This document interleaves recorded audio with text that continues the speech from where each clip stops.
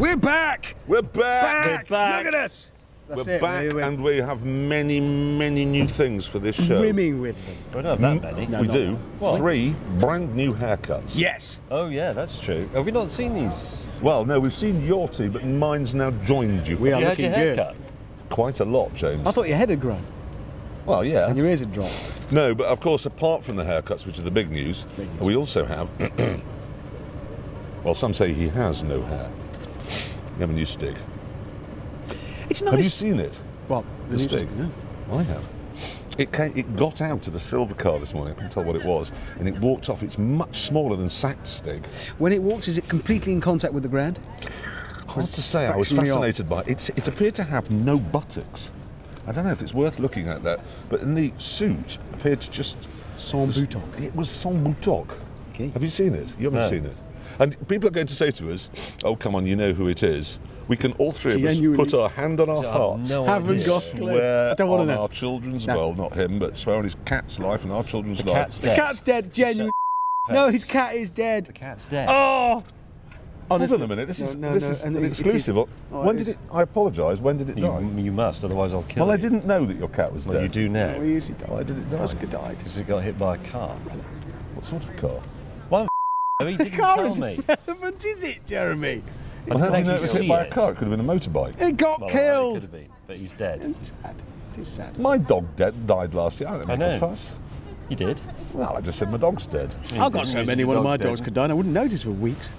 Even the smell. Anyway, he can't swear on his cat's life because that would be That's stupid. sad. It's He'd swear on his motorcycle or something. We do not know the name of the new Stig. Maybe it's... I'm told it's illiterate, so it can't possibly write a book. It's not able to even Can write we a just Didn't say- stop the last one. No, edit. Can we just say what a joy it is to get back? Isn't it lovely to start a new series? And is it? And well, I like to think First day back at school. we've fired up our cars and brought a bit of global warming back to the country. So first It day is a back lovely day. first day back at school. I've had my dinner money stolen already, and we're back to it. Business as usual. Sleek. We're faster like this, aerodynamically. This is complete rubbish. Yeah, garbage.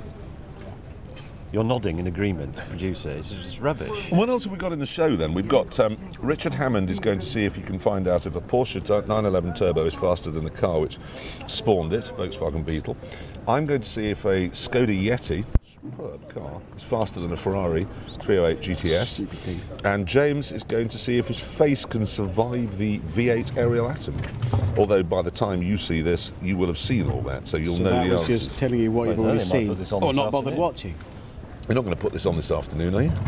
There you are, you see. What you've already seen. You going to have some lunch now? Yeah, can we go and have a sandwich? Tea's time. It's nice to be back at the playground. It is. Yeah, it is business as usual. Sorry about you. Shut up. No, you know I am sorry. I'm When did it die? About last week.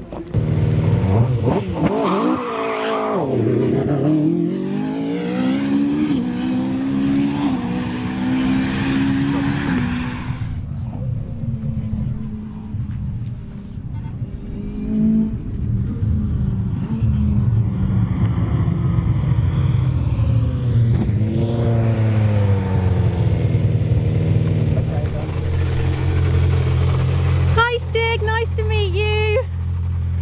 How's your first day going at Top Gear? No, nothing? Are you enjoying the track? No? Oh.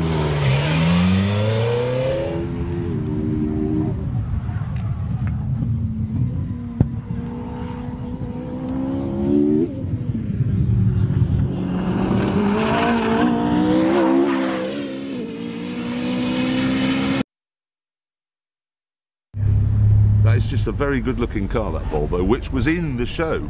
It was. I mean, it doesn't really exist because No. you can't buy one for real. No, or you can't buy the Subaru. No. Or That's- any of the cars you've told us about this week. Yes, I know, I did Thanks for waste that. everybody's time. Completely. But I suppose really the biggest news of the show was James's death. Oh God, yeah, James is dead. Yeah, you've forgotten. Yeah, that's poor. It's the paperwork. You should have seen It's it. the inconvenience of it more than anything. I mean, obviously we were a bit sad. Yeah. Well, it's an administrative thing. There's a lot of paperwork, a lot of forms. The amount of people going, could anything have been done to save him? What if he'd been wearing a high visibility jacket? How can you save him? He's dead. He's dead. Yeah. So if you fancy a job on Top Gear, write to us. I'm an unbelievably dreary pedant. Top Gear, London. Or just is that you? right. Yeah, sorry about that. Yeah. Sorry, I just let everything go. Relax. Right at. I'm quite sorry to hear James is dead, but can I have his job, please? Care of. Yes, I think just mark your envelope, as I've said. So good, and that really is it. I hope you enjoyed the show. I think after the Australian one, it wasn't particularly brilliant. The Australian one. The Australian. He's not that dead. Obviously, he has got a bit better since dying. No, he is. Nothing to see there. He's about to be dead under that focus. Look, he's going to blunder under it on his telephone. No. What was I saying? I can't remember you rambling on. I spent my life standing next to you whilst you ramble on. No, I was saying there was. Well, yeah, a noise was coming out of the front of where your face. No, but it was really interesting. Oh, and I don't important. doubt that. Riveting. Wait. Oh no, I was saying.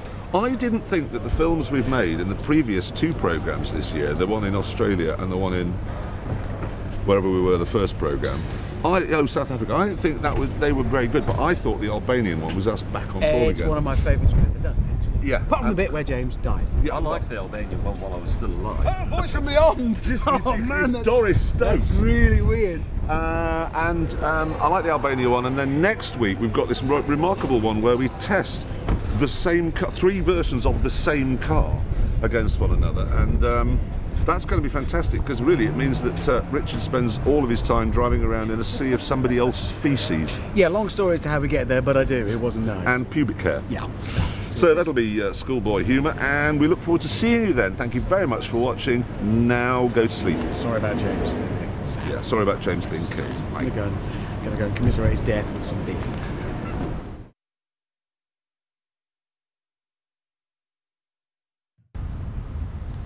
Alright Stig, since you're not saying anything, we are down here with Jonathan Ross today at the track. It's another wet and windy Wednesday, but it's looking like he's going around pretty well. He's sort of getting quicker and quicker. Let's see how he does. Oh look, here he comes now, here he comes now.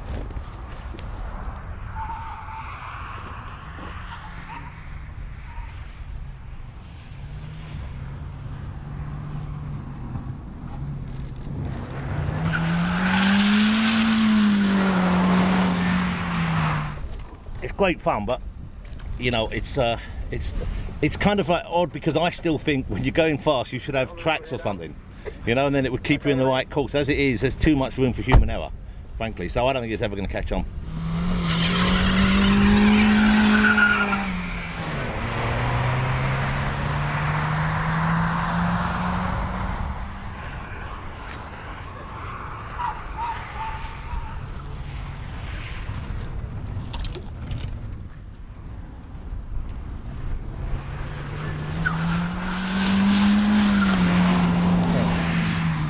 This is a good car. You sure? Yeah, it's a good car, isn't it? What do you drive normally?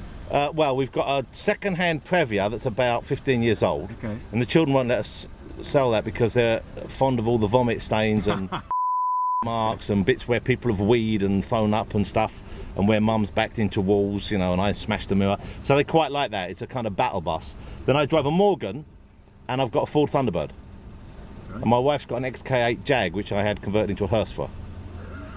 As you do. And that's a fast car. That's probably the fastest thing.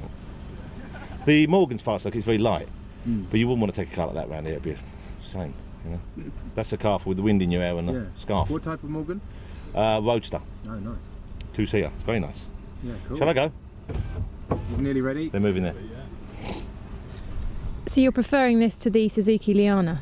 The other car wasn't as nice as this, I don't think. I can't really remember it. How long ago was it? It must be like It was 9 years, a 2002. long time ago.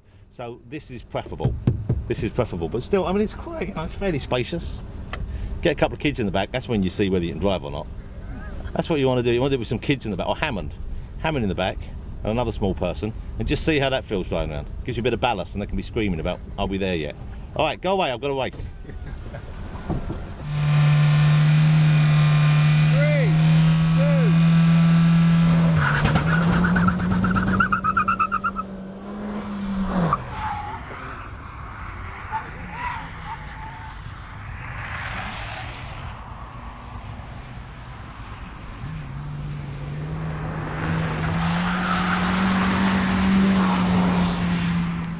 maybe for first position. This one's for the Stig. The new Stig, not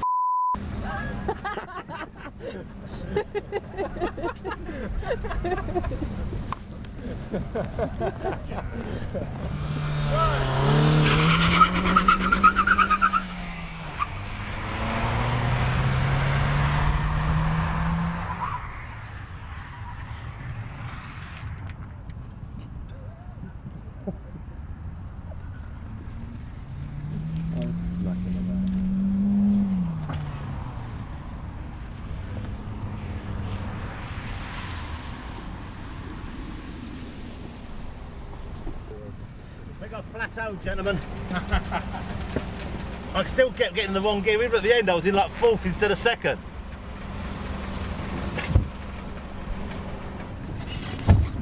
Cool, yeah, cool. Just going to go to the quarter cabin over there. Oh, the smell of burning rubber. Yeah, that's good. Quite know how you get out this.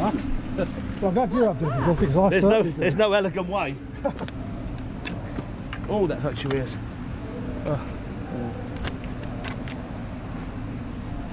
Look at that, Clarkson will kill for hair like this. He probably will one day. Last time you came down to Top Gear, it was 9 years ago, and you were wearing purple leather driving gloves and apparently no pants. Yes, I'm wearing pants today, but no gloves. I'm reversing the trend. As you get older, I find that pants are actually more necessary than gloves. As I'm sure Jeremy will tell you. Actually, he wears a reinforced pant, a kind of a rubber line thing. Used to be for fun, now it's a necessity. And you enjoyed the day? It's great fun. Look though, pan up, look at this sky. I know that's no good for your lens, boom. You're going to get water on it. Grey, raining. Why do I always get the rain? It's like I come here in good faith, I come here honestly and open and ready for the challenge. Somehow they always choose the worst days for me because I'm sort of fishtailing out. But I think I did, look, I'm confident I did better than my last time here. I wouldn't think I placed too high on the ball, but I think I won't be leaving in disgrace. Is there anyone you want to beat? I want to beat everyone, obviously, especially Tom Cruise. Who doesn't want to be Tom Cruise? Who doesn't want to be Tom Cruise? Biggest movie star in the world, good-looking guy, everything going for him. But I know I won't beat Tom Cruise because I believe he did most of the track on 2 and at times even 1 wheel. Yeah. So I won't be beating Tom. I don't think I'll beat Bishop either. But then I like to think I won at life against Bishop already because I haven't got those ridiculous teeth, which makes him look like a walrus or a gnu. Probably the first time a gnu's been mentioned on Top Gear, certainly this year.